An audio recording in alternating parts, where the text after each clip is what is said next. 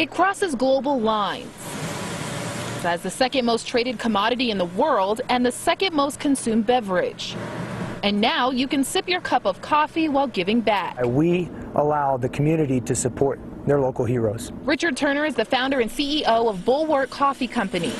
Turner spent 15 years as a U.S. Marine, but says when he retired, his life was still missing something, the call of service. A lot of my friends have gotten out and gone into other forms of service within their local community. Even though they retired from serving their country, they're serving as a police officer, as a firefighter, as an EMS individual, and we want to continue to support them. And he's doing just that with the launch of his online coffee company, where 100% of all profits go to law enforcement, fire and EMS, military veterans, and disaster relief.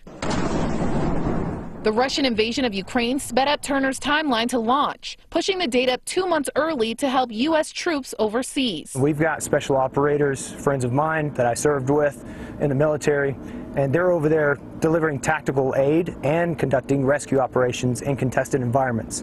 So we wanted to provide them this financial support and the resources for them to be able to do those.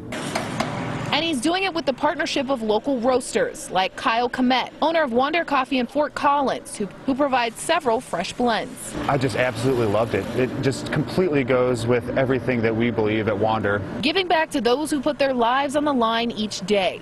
Now serving those who serve. The most rewarding thing you can do is to serve another human being.